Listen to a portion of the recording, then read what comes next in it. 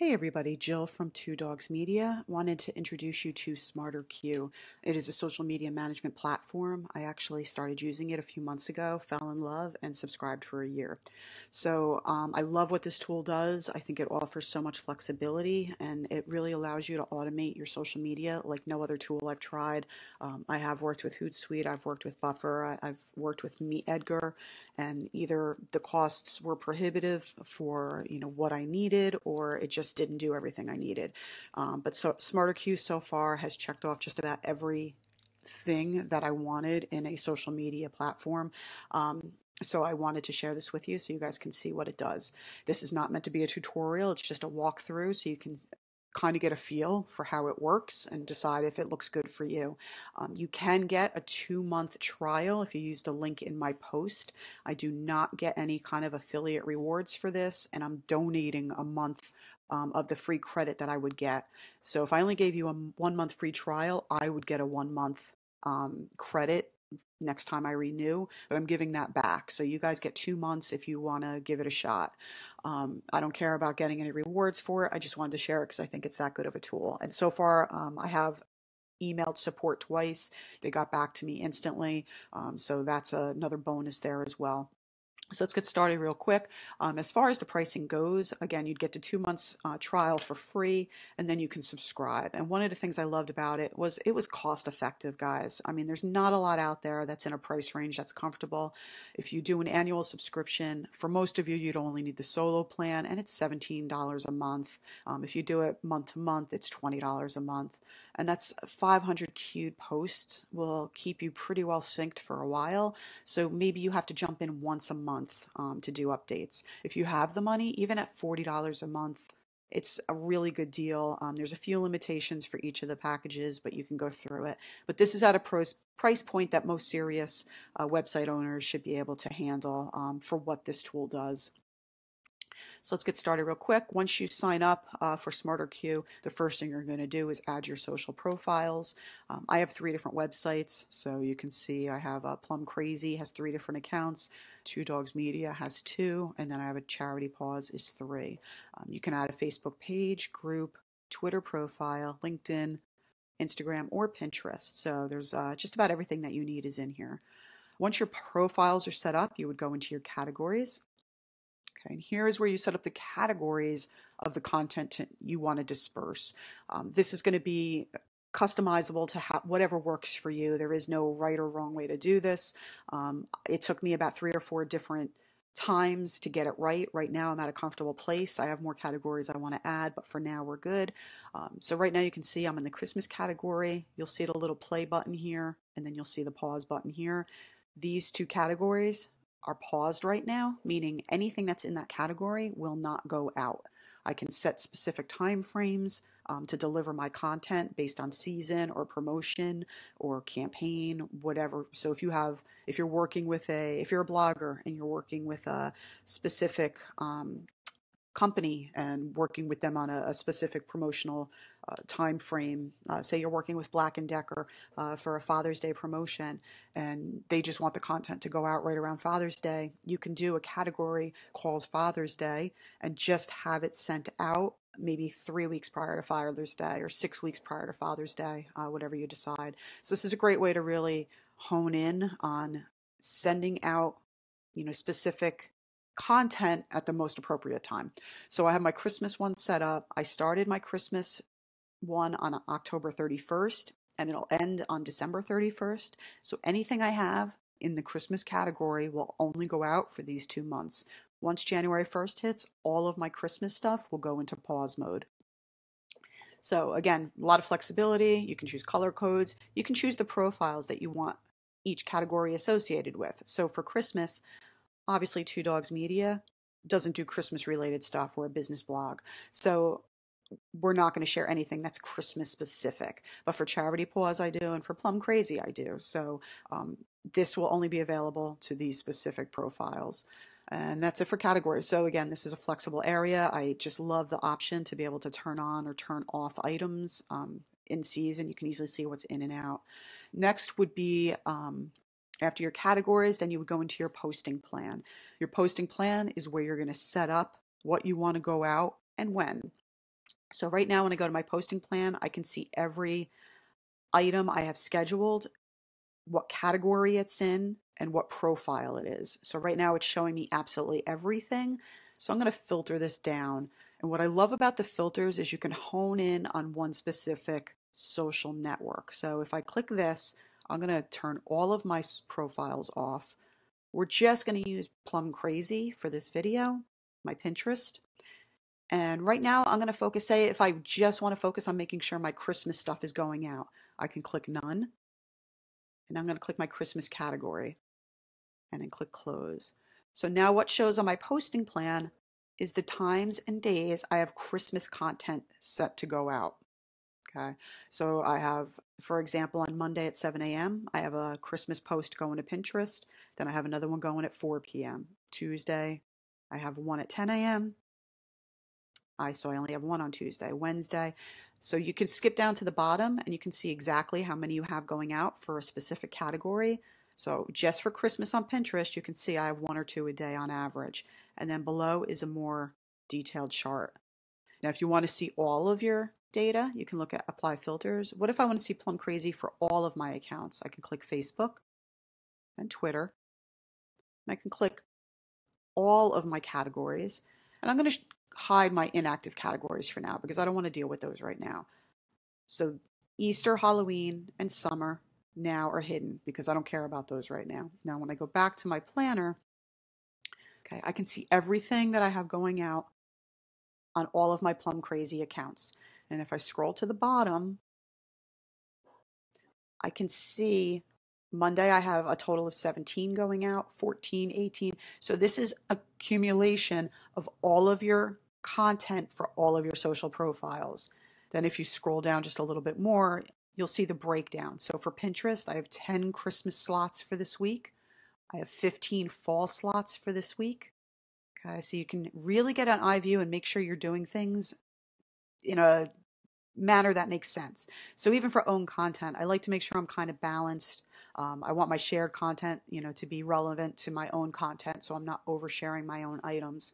And then this red box that's blocked like this, you can see there's a warning. It says your evergreen posts will not be recycled until you add more evergreen content for this profile, which means I don't have enough posts in my fall category yet for SmarterQueue to keep sending them out. So that's one of the things I love about SmarterQueue. It's thinking for me and preventing me from looking like a spammer on the social media profiles, especially Twitter. Twitter hates when you really do too many posts at one time, so it prevents you from doing that. Okay. Then there's a couple other options down here you can take a look at as well. So this is your posting plan. Okay, to add to it, say if I wanted to add a new one, let's go here. Let's say I want to put something in here. I can add a time slot. So what you're going to do is you're going to select your category. So I'm going to do my own content. Okay, I'm going to select, I only want to choose one specific profile. So I'm going to choose my Pinterest. And I'm just going to do this here. Okay, and that's it. So now I have a new time frame for my own content. I can make it a holiday, I can make it whatever. You can do it right from here as well. It'll give you your options here. Okay, and then you can just drag and drop. If you want to move it somewhere else, you can drag and drop. You can delete it.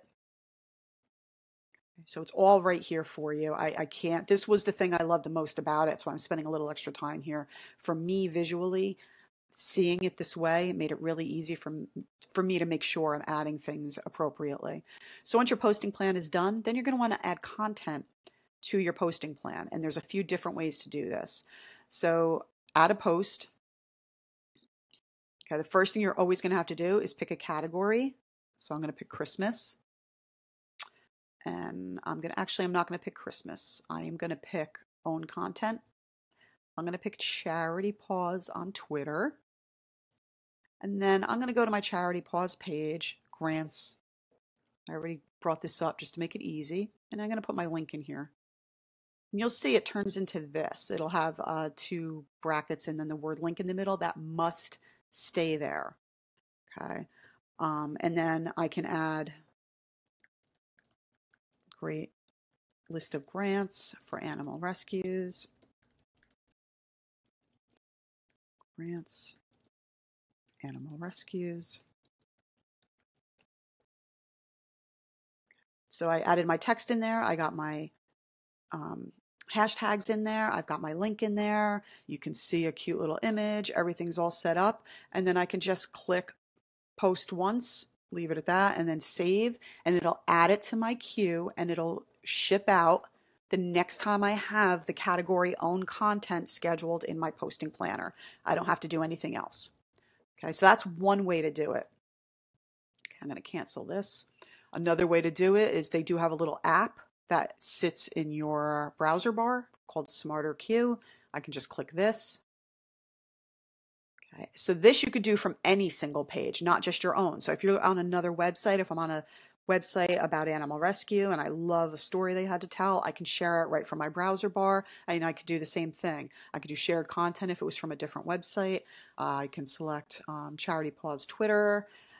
Okay, and then it'll pull in the title because I'm sharing it from the browser bar instead. It brings me in the title. I could do the same thing. Post once, add to top of queue. I can add it to the bottom of the queue. I can post it right now if I want to. Set a date and time. You can even put it as a draft in case you want to deal with it later. So these are all fantastic ways to get content added.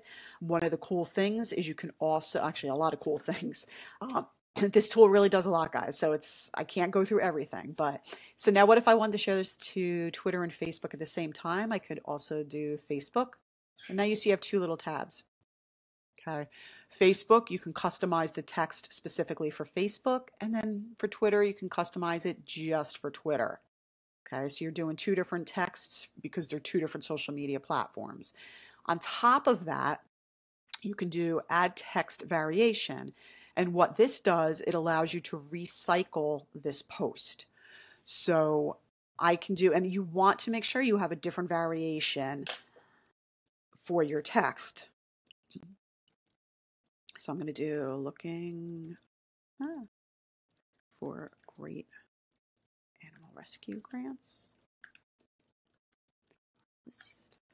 Okay, so I got variation 2. But now maybe I don't want to use the same image in that second variation. I can do vary media. And I can do add images. I can choose a different image. I can do this one. That's more of a Pinterest thing. But now you can see we're going to have different images for different variations. Okay, so for variation, so Charity Paws on Facebook, this is what it'll look like, and it's showing you a preview. Charity Paws on Twitter, this is what it's going to look like. And then in the next variation, the next time it can go out, again, this is going to your shared content category. So the next time, say if my shared content category goes out today at 5 p.m., and then I have another one scheduled for tomorrow, it's going to take whatever's next in queue and send it out. Now, I'm hoping you have more than one post in your shared content. You want to make sure you have a decent amount of posts in your shared content category. But the tool will automatically send it out when it's appropriate. And the next variation that it will send out will look like this one. Okay. So Charity Paws Facebook variation 2, you can see. So it's telling you exactly what it's going to send out and when it's going to send out. So this one is requeue after posting, and you can even set an expiration date. So say if this was only specific for May or June and you don't have a specific category that expires, you can expire after being posted 2 times. You can expire after a certain date. You can add wherever you want it to add. So this is the automation feature that I absolutely love. And you can add multiple text variations and just keep churning it out. Okay. The only problem that I've seen so far with SmarterQueue that I wish was a little bit different is when you're posting to Pinterest, you can only choose one board at a time. So if I wanted to share this to I don't know if I have a pet board in here, but say I just want to share it to this board, I can only share it to this board. I can't share it to multiple boards. So I have to either reshare it or do a new post for it. So that is another way to add. And then one of the other options is there's a few different options. I'm only covering the ones I'm using right now. You can see there's import from RS, import from CSV, reshare best posts. There's all this other stuff. I haven't even touched that yet. But another one is find content. So they give you some ideas in here, suggestions for funny people, quotes, social media and marketing. They give you some people you can click on and it'll show you that person's content. Okay, so you can see all the stuff from Amy. If you happen to like this person, you can share her stuff. Some of the stuff may not be available. It's based on profile. So even I don't have the next level up, which will give me more advanced filtering of this. So you might be limited as to the certain options you have with this tool. But what you can do, so say if I'm, an animal rescue and I want to see what Charity Paws is up to, I'm going to type in Charity Paws. I'm going to look them up and see what they have going on. And I can share a couple things out from their feed because I like them, I support them. So you can see all my different things. I can share some of this stuff out. You can do hashtags. So if I wanted to share something SEO related on Two Dogs Media, I can click SEO, bring all this in. Okay, so now I have all these cool things. Okay, so like right now, if I want to share this one from SEM Rush, I can click share full post. I can click shared content to my Two Dogs Media Twitter page. And then I can click, it's already set to post once, add to top of queue, and I can click save. And now it's in my queue to go out the next time that category is scheduled. Under here, under my sources, I have my own feeds set up for my own websites. So for Two Dogs Media, like I pulled in all of my feeds. So it's going to show my posts, which I can post right from here. Okay, so WordPress 5.3 is on its way. That's the last post I did. Okay, WordPress related post without a plugin. So I can share this right from here as well. So there's a lot of different ways. They have a GIF search, image search. They have all these different things. So this is definitely worth playing around with. And it's going to give you a never-ending resource for finding great content. This is all stuff we're still playing with, still trying to figure it all out. And the last part is, and this is where a lot of the other tools I know were missing or you had to pay a boatload of money, it's giving you analytical data. So if you look at my analytics for past posts that have went out, I can kind of see how I'm doing. I can view in a whole bunch of different methods, metrics. I'm going to do, let's do most clicks, see what my best performing click posts were.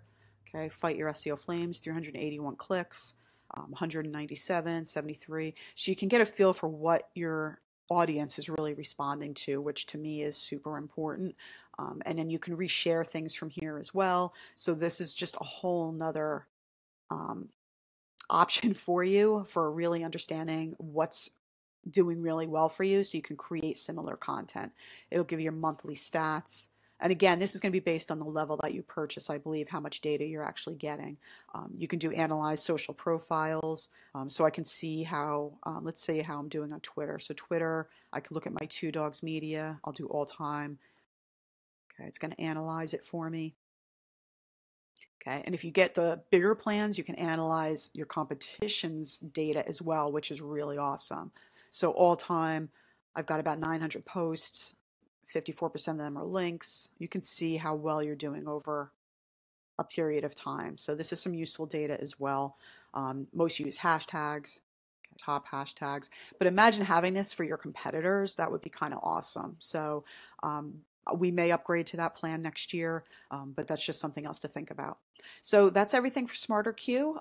I would love to hear your thoughts. If you've tried it or if you're going to try it, let me know. And I hope you enjoyed this walkthrough. Thanks very much, guys. Have a great day.